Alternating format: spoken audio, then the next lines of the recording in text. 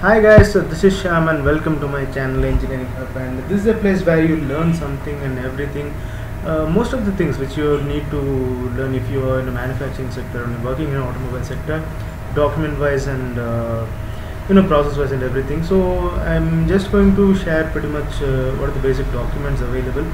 So today we're going to see an important part of a document that is called a PPAP. Okay, so PPAP is basically production part for the process. So you must have gone through the term.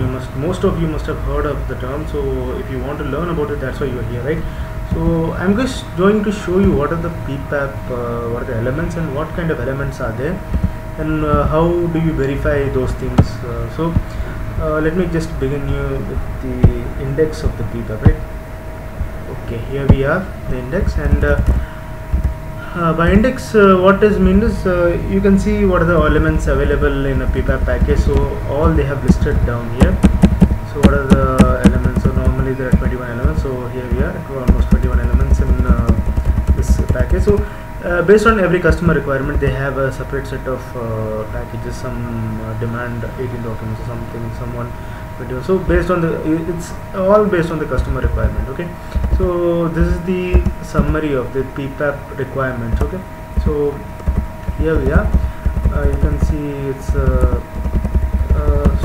whatever what are the data available here. So there's a supply name, there's a part name, and there's a part number, and what kind of project is it, and what is the drawing number, and submission date, on which date it has been submitted. So and here is the level of PPAP, which level PPAP has been submitted. So mostly level 3 PPAP need to be submitted in for the tier 2 to tier 1. So basically for OEMs and all, they require a special set of they have a separate requirement for that one.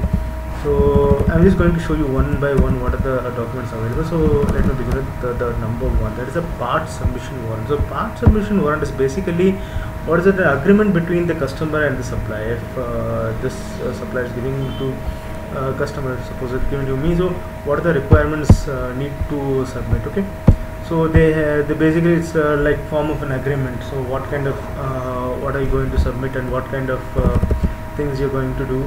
So basically they've mentioned everything, that the address, their address, and our address, whom they're going to supply, and what is the weight of the part, and specific things like that, vendor code and all. So here is it, major things you just want to know down is the reason of submission. What are the reason they are submitting this PPAP? So it's basically if they're going to submit it the first time, then it's an initial submission.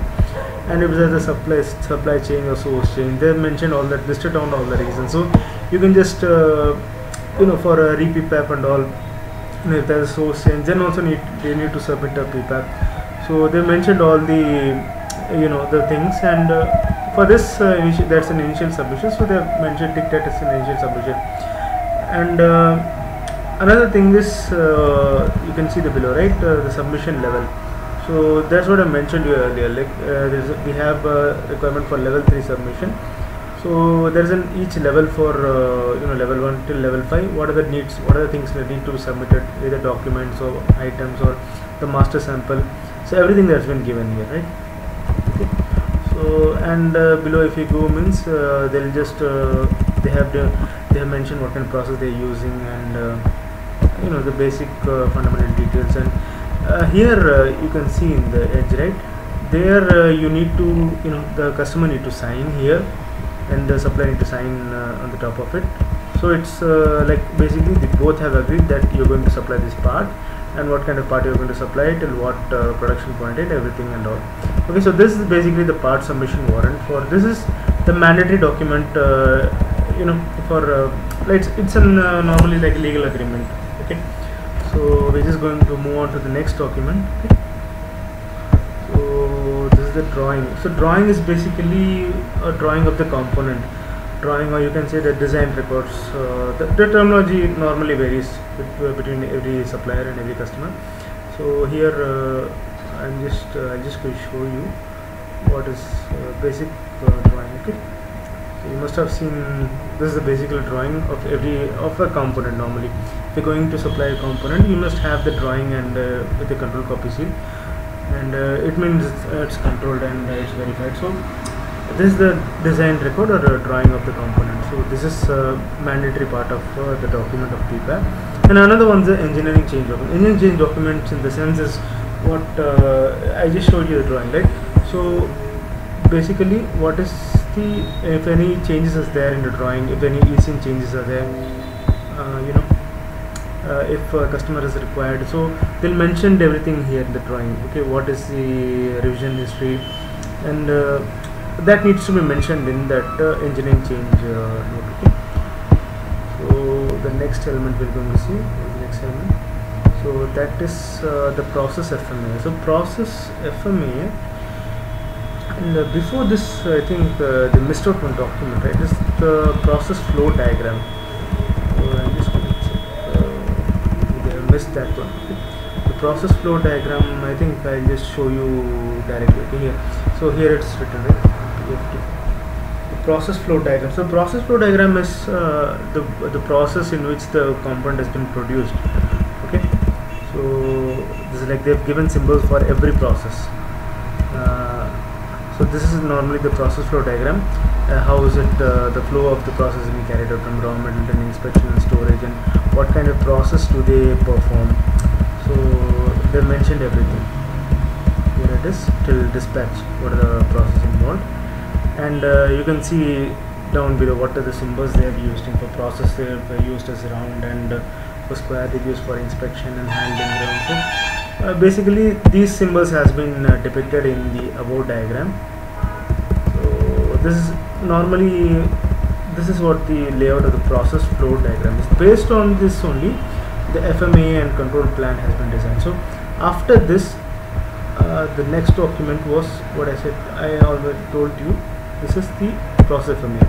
So in between the process flow diagram comes, but I think they have missed that one. I'm just going to need to correct the supplier, and I'm just going to, they need to submit an updated one. So I'm just going to show you what it is.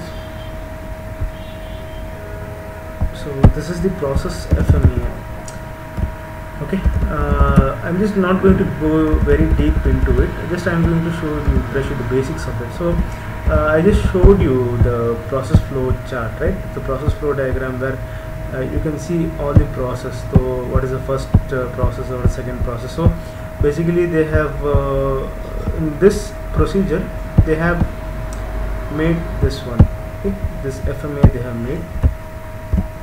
So the first one is the receiving of raw material. So what are the normally what is an FMEA is what kind of failure modes you will expect, what kind of failure modes you will face if for every process. That's what they have mentioned here.